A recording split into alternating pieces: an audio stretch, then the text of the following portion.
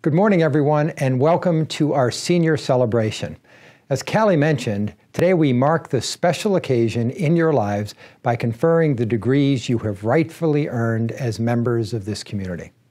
While we must wait a little longer to be together and to see you walk back through Pennsylvania Hall at your commencement ceremony, as is our tradition, it is important to honor you today and to recognize your remarkable contributions as Gettysburg College students. In a year filled with so many firsts for each of you and for the college, it seems only fitting for us to convene in this first-of-its-kind celebration for the college. There's no doubt that the class of 2020 will be known as the class that broke the mold and began its own traditions. May you continue to break the mold as you close this chapter in your life and begin to make your mark on a world that needs you, needs your inspiration, needs your innovation, and needs your determination. But before we confer your degrees and formally recognize the culmination of your college career, I would like to take a moment to share with you a few words, influenced in part by this distinctive moment in time and in part by the enduring values of this college that you have helped shape and that has helped shape you over the past 4 years. I know that many of you are gathering this morning with family and loved ones to view this ceremony. Perhaps it was within this same familiar setting, as a young child, that you voiced that universal phrase so synonymous with one's emerging sense of self: when I grow up. It's a phrase born of a desire to chart our own path in life, a dream constructed of grand achievements, of bold adventures, of that day when our outstretched toes may finally reach the petals. These are the words that helped to form your earliest aspirations, and that ultimately led you here to join this community in this iconic place. As members of the class of 2020, you have pursued these ambitions with vigor, and you've seen them come to fruition in the classroom, on the playing fields and the stages, and in the borough and abroad. For this, I hope you feel a real sense of accomplishment. In many ways, the phrase, "when I grow up," is a paean to a world of infinite possibilities, a world where I roam center field for the Boston Red Sox, a world where we are together today, in front of Penn Hall, in caps and gowns, with thoughts of the virus confined to our study of history and literature. But as the last several months have demonstrated, our path is not always linear or even entirely in our control. We face unexpected obstacles.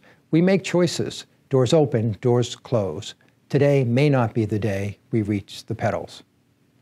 Yet it is in the crucible of triumph and toil, of accomplishment and failure, that the human spirit is forged. And we have seen that spirit so vividly on display this spring, both on this campus and in the world beyond.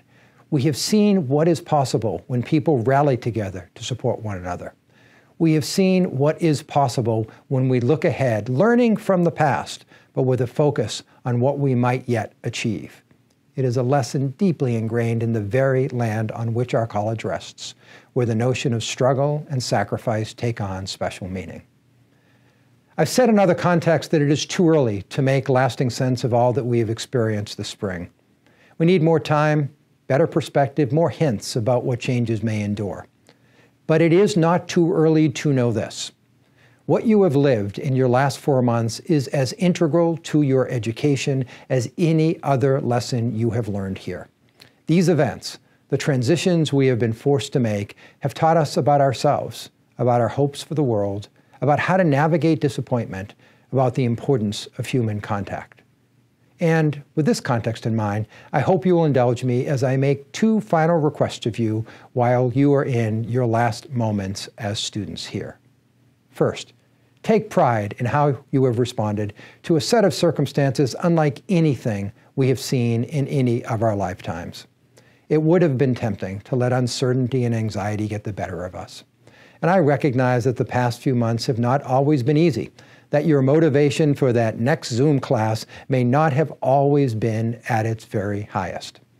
Yet, your graduation today reflects the spirit you brought to this college and to this community. Not only should you take pride in how you have rallied, as individuals and as a class, but it should also give you confidence that you are ready for whatever life may have in store for you. My second and perhaps more important point is this. The events of this spring demonstrate just how much our world needs you. We have seen profound and indeed abrupt changes to how we live, how we work, even how we interact with one another. What lessons should we take from it all?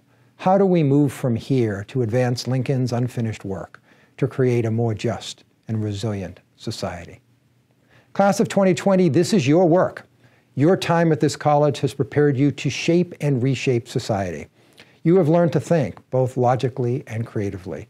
You have developed the capacity to understand issues through new lenses and beyond boundaries. You have practiced compassion and empathy. You have built bridges across difference.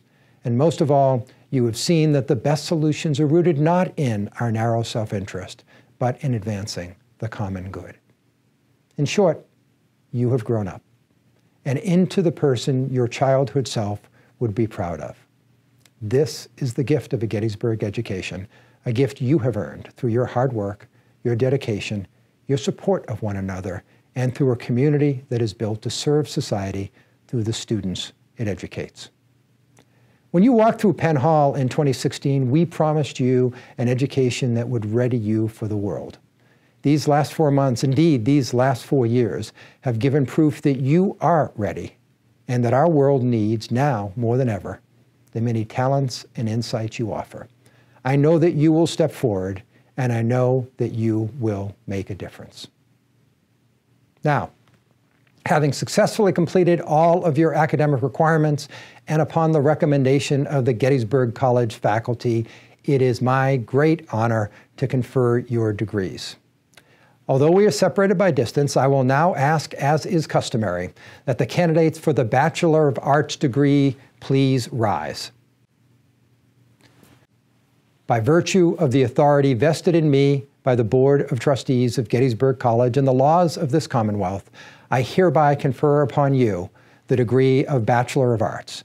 I admit you to the rights and privileges which pertain to the bachelor's degree, and I charge you to use responsibly the learning and insight that you have acquired. Congratulations. Will the candidates for the Bachelor of Science degree please rise? By virtue of the authority vested in me by the Board of Trustees of Gettysburg College and the laws of this Commonwealth, I hereby confer upon you the degree of Bachelor of Science. I admit you to the rights and privileges which pertain to the bachelor's degree, and I charge you to use responsibly the learning and insight that you have acquired. Congratulations. Will the candidates for the Bachelor of Music degree please rise?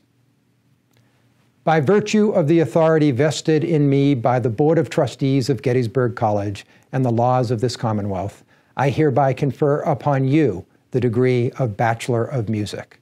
I admit you to the rights and privileges which pertain to the bachelor's degree, and I charge you to use responsibly the learning and insight that you have acquired. Congratulations. And finally, will the candidates for the Bachelor of Music Education degree please rise?